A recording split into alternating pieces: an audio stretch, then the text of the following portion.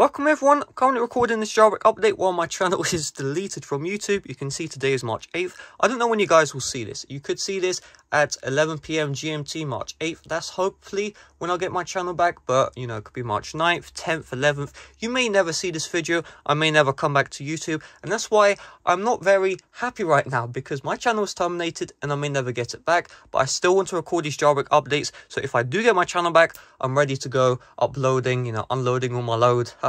Anyway, let's get right into the jailbreak updates here. So there's Checkra1n updates and there's Uncover updates. They're only good for this entire video. So let's go to the Photos app here. This comes from an unofficial Checkra1n account. So I'm going to read the text, but don't listen to the text. We'll talk about it. So you can see here, hashtag Checkra1n changes the most important components for iOS 15. You can see a Pongo OS change updated 5 hours ago.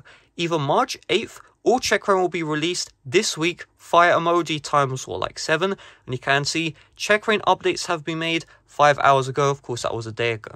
Now, first of all, this isn't an official Checkra1n account, so this release date is pure speculation. It is March 8th today. I'm almost certain from what I've seen from other developers, they've taken a look at the changes that have been made on Checkra1n, and it's not enough for an actual release. So Checkra1n will not be releasing March 8th. Obviously, if you see this video before a jailbreak tutorial on Checkra1n, obviously it hasn't released, but what this means is Saunders is still working on Checkra1n in the background. Saunders wouldn't be publishing these changes for Checkra1n if Checkra1n jailbreak still wasn't being worked on. So this is excellent news in itself.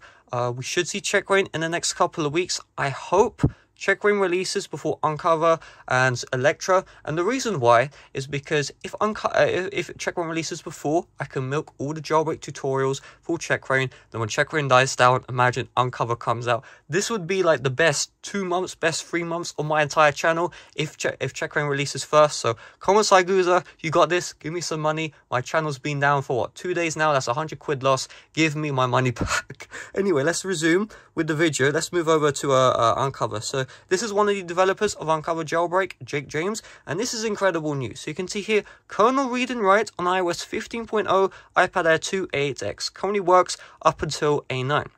Your devices can be supported using binary boys method of guessing the data buffer address. And you can see the code has been listed right here. So I just want to make it quite clear, when it comes to the upcoming Unc0ver jailbreak supported devices and firmwares, I have made a dedicated video on that. That will be in the description. In that video, I said iOS 15.2 beta 2 support was, you know, iffy. It may work, may not work. And the answer is it does not work. It has been tested. iOS 15.2 beta 2 doesn't work. So if you're on that firmware, you will just need to get off of it. However, this is great news because right now we could have Unc0ver jailbreak updated rootless or Electra updated rootless with this right here to support A8 to A9 devices on iOS 15.0 to 15.1. Because even though Binary Boy has released this exploit, you know, has to be, I know really how the jailbreak works. However, you need to be able to get kernel read and write. That's one of the first stages when you are doing a jailbreak, and that first stage has been done on A8X to A9 devices. Let me tell you right now, guys, if you're on those newer devices and you're worried, am I not getting the jailbreak after all? No, you will be getting the jailbreak.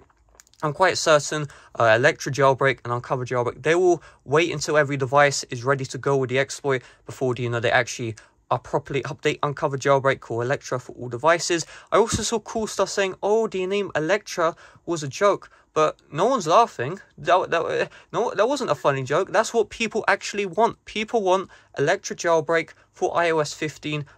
I mean, just keep it real here. Electra jailbreak. Oh, imagine just how cool that sounds. What comes into your mind when you hear Electra jailbreak? You think of the iOS 11 jailbreak days.